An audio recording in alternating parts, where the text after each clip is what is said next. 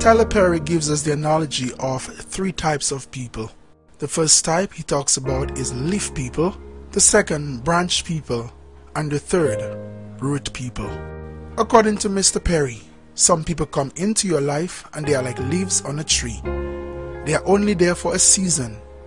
You can't depend on them or count on them because they are weak and only there to give you shade. Like leaves, they are there to take what they need, and as soon as it gets cold or a wind blows in your life, they are gone. You can't be angry at them, it's just who they are. The second type of people, branch people. There are some people who come into your life and they're like branches on a tree. They are stronger than leaves, but you have to be careful with them.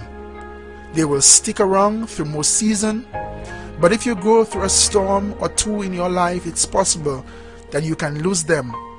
Most times they break away when it's tough. Although they are stronger than leaves, you have to test them out before you run out there and put all your weight on them. In most cases, they can't handle too much weight. But again, you can't be mad with them. It's just who they are. The final type of people are root people. If you can find some people in your life who are like roots of a tree, then you have found something special.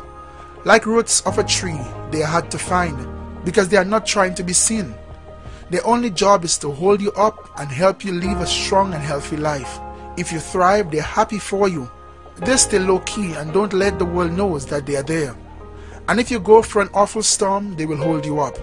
Their job is to hold you up, come what may, to nourish you, feed you and water you. Just like a tree has many limbs and many leaves, there are few roots. Look at your own life. How many leaves, branches and roots do you have? And what are you in other people's lives? You may want to call them today or send them a message just to thank them for being roots in your life.